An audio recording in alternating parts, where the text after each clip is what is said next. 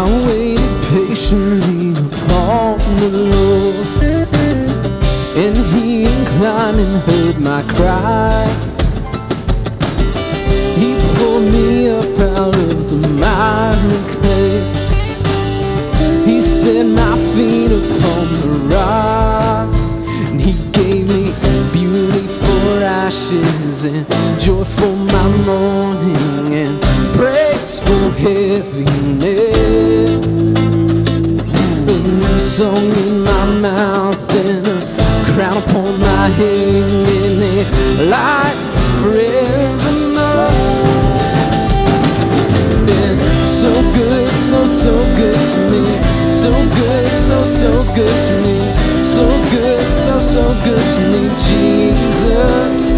He's been so good, so good to me. So good, so good to me. So good, so good to me, Jesus.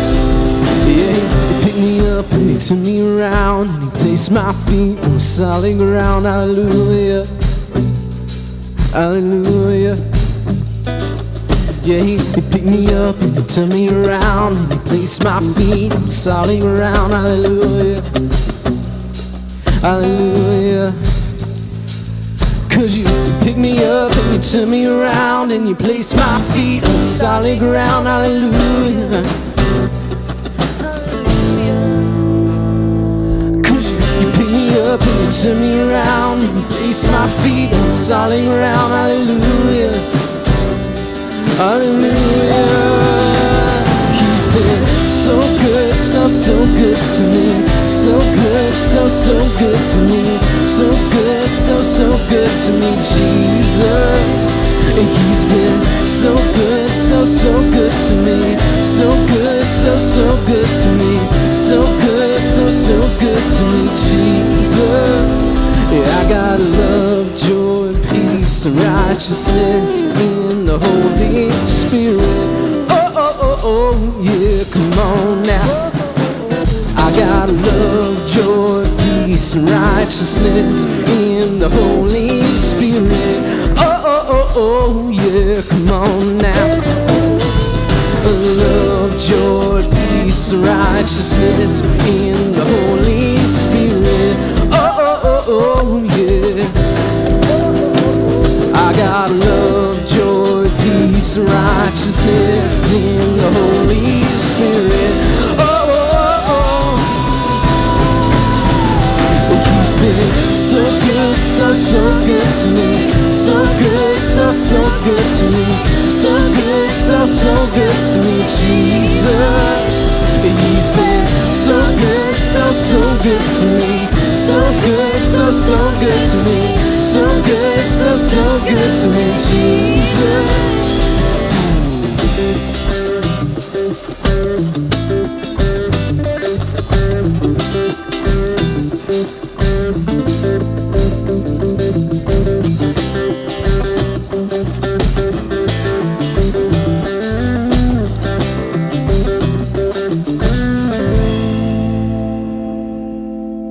Welcome, Rocky Mount family and friends, communities, whoever or wherever you're at, we thank you for coming. I'm Jamie Hamrick, and I'm one of the pastors here at Rocky Mount. And it's been a weird experience this Lenten season. You know, I think this is the lentiest Lent I've ever lented, and it's been a different time. But God is still good, and God is still working in so many ways. I do want to give you a couple of updates of things that are going on here at the church. As you know, this coming Thursday is Holy Thursday, and we're going to celebrate in worship together live at 7 p.m. Pastor G and I are going to join you, and we would love for you to tune in. So put that on your calendar. This Thursday at 7 o'clock. Another thing is this. Thank you so much for signing up for online giving. Just in the last 2 weeks, over 70 families have signed up for it. And it is such a blessing that the church is able to be stable, and the church is able to do what it's supposed to do in the community and for the kingdom. So we are so glad that you're doing that. Thank you so much. Before we go into our worship this morning, I would love to lead us in prayer. Let's pray. Our Lord and our God, These are trying times in the world that we live in. But I thank you that you're still on the throne and you are still the physician of all physicians. God, our country and our world needs healing, whether it be healing mentally or physically or spiritually. God, we ask that your Holy Spirit take control. Guide and direct us. God, I ask that you guide and direct all the legislative bodies, to direct all the companies, to watch over our government, our president. God, just please be the one in control. We need you, Lord. And God, we are asking for forgiveness. We are a sinning people. And we thank you, Lord, that there's something called grace that you have given in so many ways in our life. God, we're going to worship you now, and we pray that you receive this and are blessed by it. We love you. We praise you in Christ's name. Amen. Good morning, everybody. I'm so glad to be here. I'm so glad that we have the opportunity and the blessing that we can share this time and share this community even though we can't be together physically.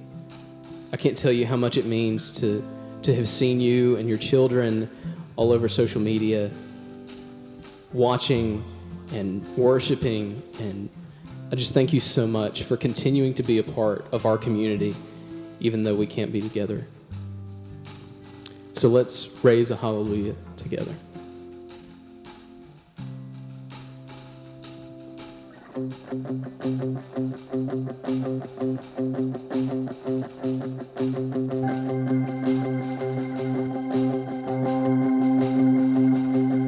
I raise a hallelujah in the presence of my enemies. I raise a hallelujah louder than the unbelief. I raise a hallelujah. My weapon is a melody, and I raise a hallelujah. Heaven comes to fight for me. I'm gonna sing in the middle of the storm, louder and louder. You're gonna hear my praises roar up from the ashes. Hope will arise. Death is defeated.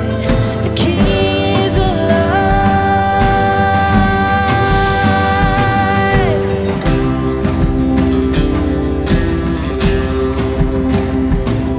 I raise a hallelujah with everything inside of me. I raise a hallelujah. I will watch the darkness flee. And I raise a hallelujah in the middle of the mystery. And I raise a hallelujah. I feel you lost your hold on me. Well, I'm gonna sing in the middle of the storm, louder and louder. You're gonna hear my praises roar up from the ashes. Hope will arise. Death is defeated. The King is alive.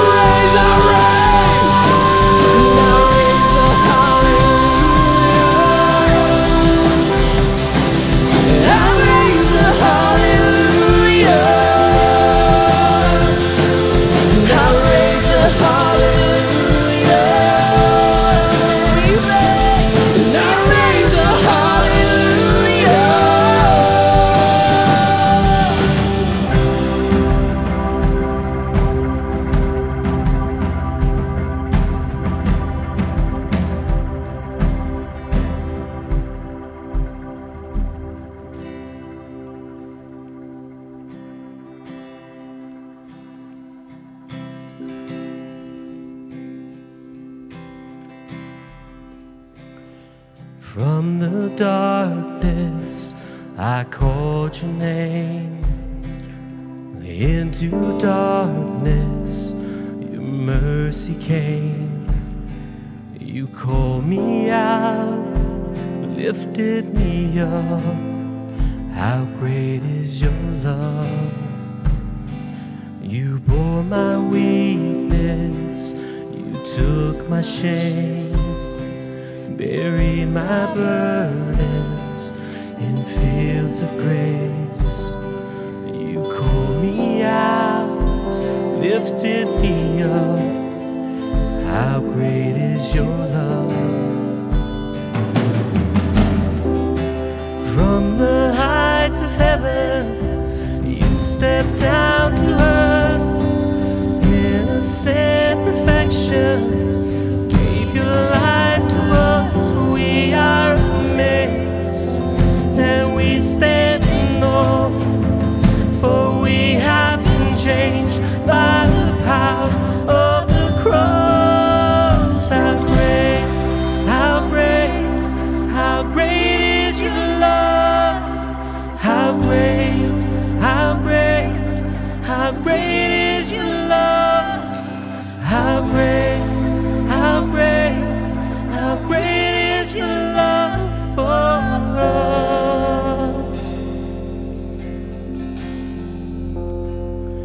In your kindness you lead me home. In your presence where I belong. You called me out, lifted me up. How great is your love. From the heights of heaven you stepped down to earth. Innocent perfection, you gave your life for us. We are amazed, yes we stand in awe, for we have been changed by the power of the cross. How great, how great, how great is your love. How great, how great, how great is your love. How great, how great, how great is your love for us. How great is your love for us.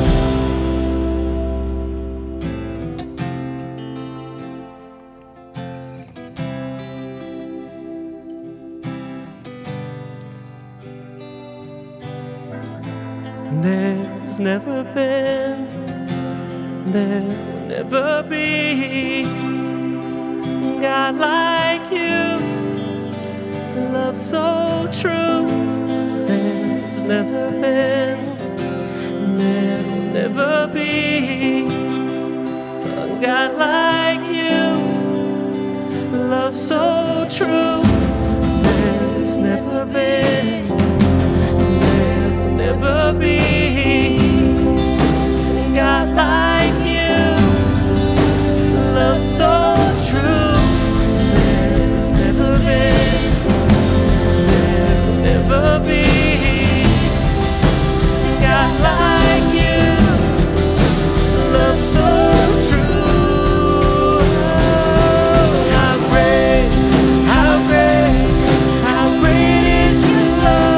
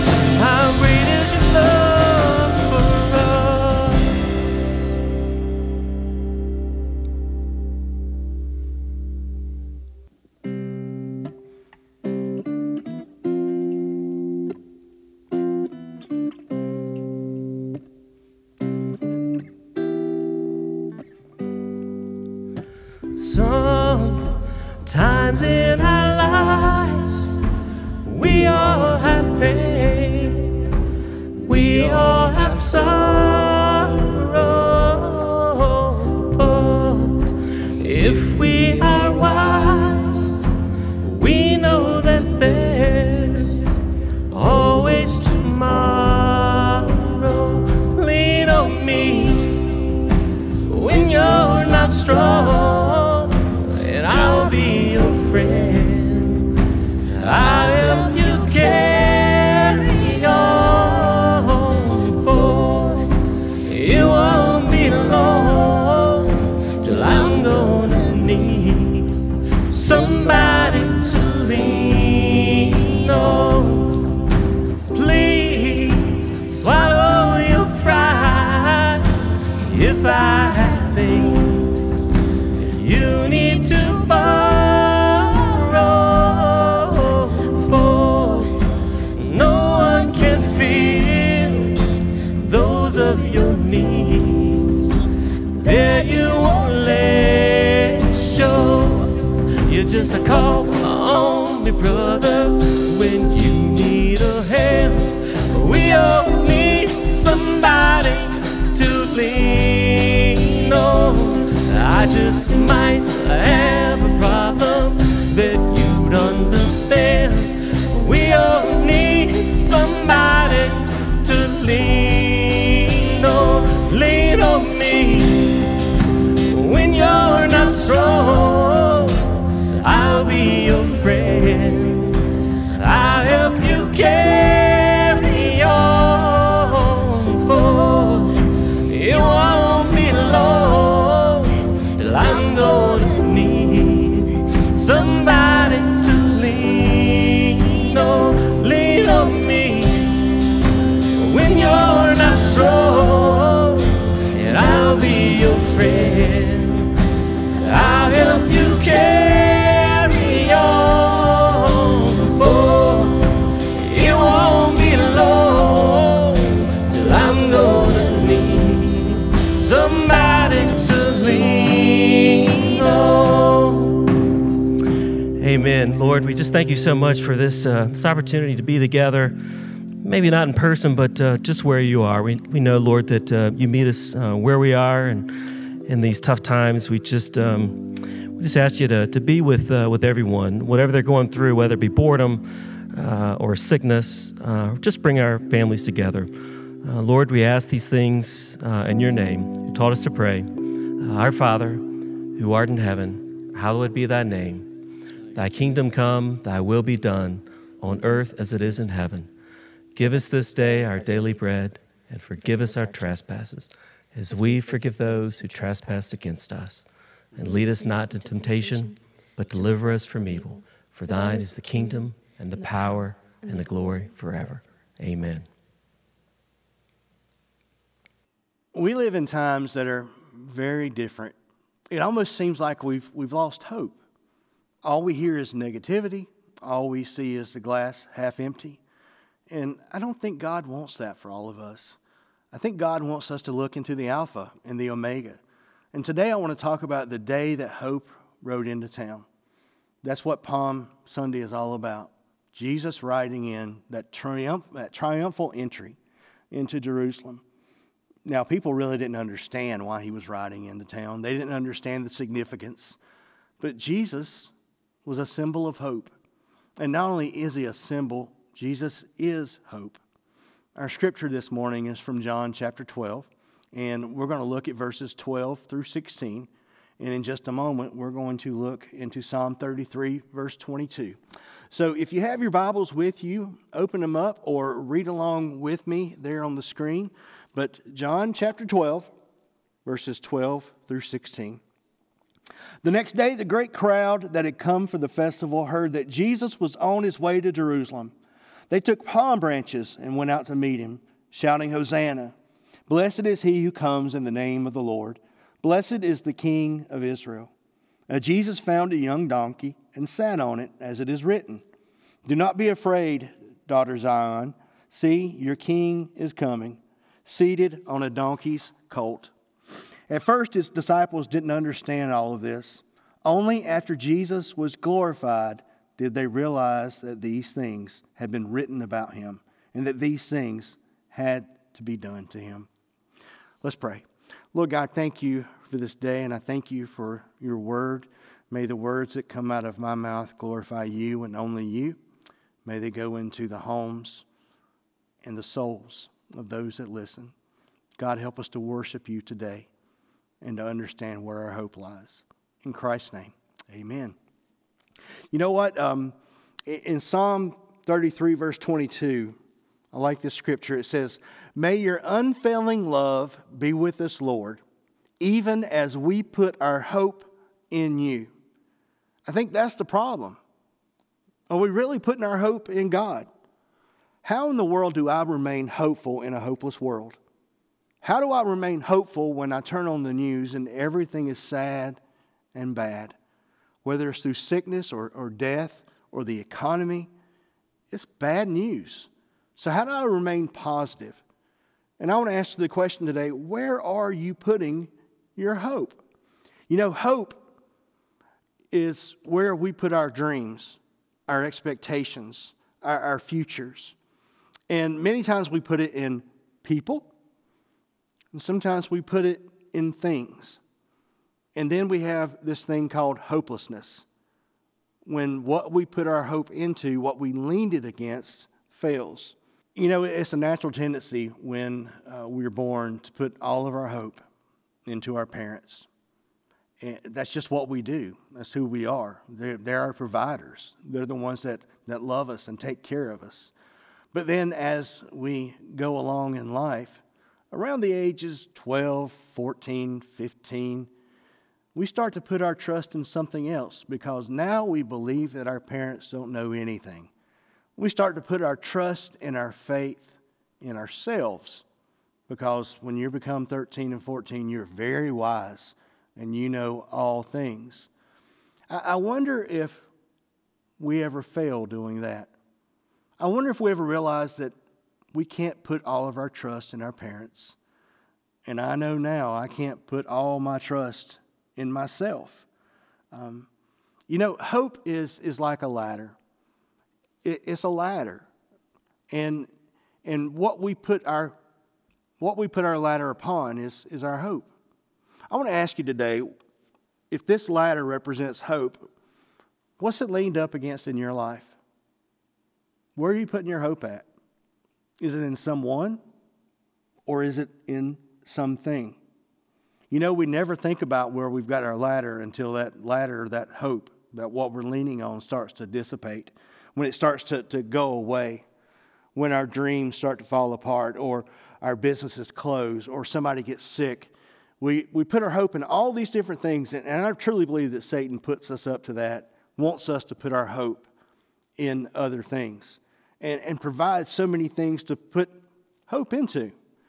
You know, in Scripture, all throughout Scripture, it talks about having faith in God. That's where you put your hope. But why in the world do we put our hope in people? Why do we put our hope in ourselves? You know, we put our hope in our own kids. Well, I'm putting all my hope into my kid's right arm because that's going to get him a free education. Or I'm going to put all my hope in how he or she swings a bat or a club.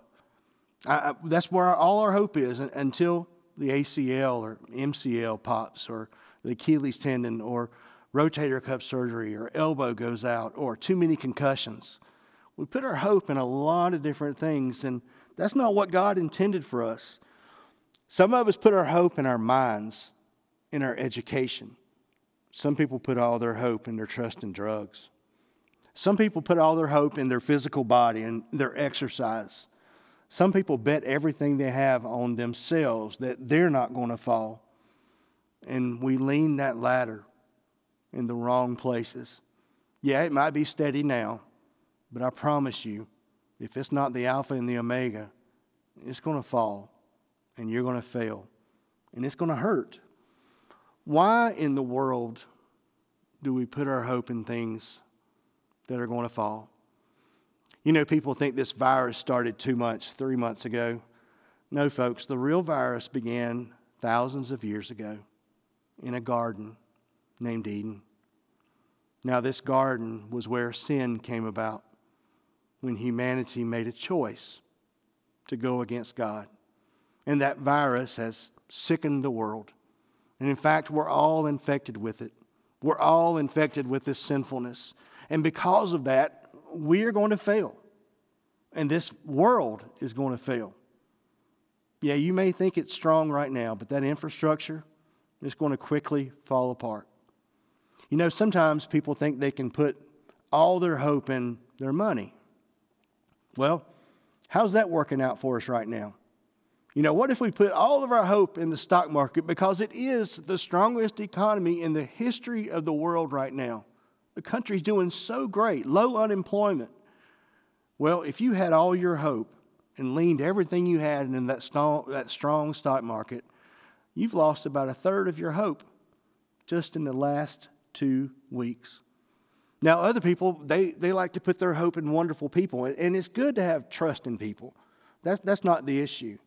But when you put all your trust into people or ideals, you can't put your hope in Mother Teresa. She passed away. You can't put your hope in a politician. Even though Ronald Reagan was probably the best of the best, he still passed away. We put our hope in the wrong things. That's why control freaks are always so frustrated, because the world it's not going to cooperate. You can't put your control, that being your hope. You can't make that, because you're going to fail and you're going to fall and you're going to get frustrated because nothing's going to go the way that you want it to go. In Romans chapter 8, verses 38 and 39, it says this: "For I am convinced that neither death nor life, neither angels nor demons, neither the present nor the future, nor any powers, neither height nor depth, nor anything else in all creation will be able to separate us from the love of God that is in Christ Jesus our Lord." Folks, I want to challenge you to lean your ladders on the kingdom. Lean them on something real. Lean your ladder on the forgiveness and the grace and the Savior of an almighty and loving God. Don't put your hope into a donkey or an elephant or a fox or a peacock or a little young lady up on the hill that's talking like this all the time and stomping around and saying, we've got to do this and we've got to do that. Don't put your hope in an orange man living in a white house. They may be good people. They may have great ideas, but they're human and they're things and they're going to fail. If you want to put your hope in something, put it in the lion. Put it in the lamb. That's going to be strong. That's going to be forever. That's going to be our only hope. You know what? We're called to be hope dealers in a world that's going to have an unhappy ending. Are you dealing hope? Are you telling others what to lean into? Are you asking others to trust? You know, it may be hopeless a lot of ways in this world because there is no hope for this world, but there is hope, and His name is Jesus. So I want to call you to love even when you're not being loved. I want to call you to sacrifice even when you think it's not going to make a difference. I want to ask you to do your best. I want to ask you to serve. But most importantly, I want to ask you to put all of your hope in Jesus Christ. Why? Because He loves you. Amen. Lean on me when you're not strong. I'll be your friend. I'll help you carry on. Oh, it won't be long till I'm gonna need somebody to lean on. There is a Lord.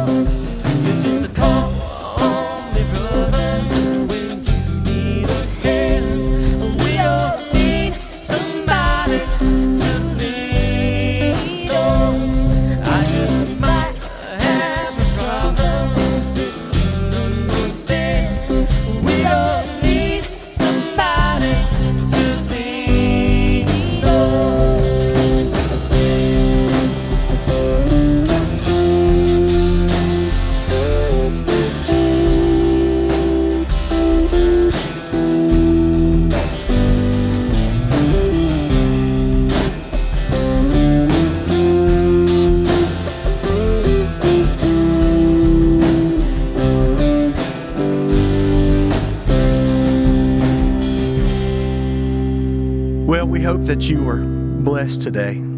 We hope you felt God's presence. But most importantly, I hope you realize that we do have hope. His name is Jesus Christ. I want to thank you for joining us. I want to thank for all these servants that came out and worked and social distanced, did everything by the book, but they did it for the kingdom. They did it for you. So if you talk to one of our folks, make sure you thank them for what they're doing and how they're sacrificing their time and sometimes even putting themselves in health in terms of danger.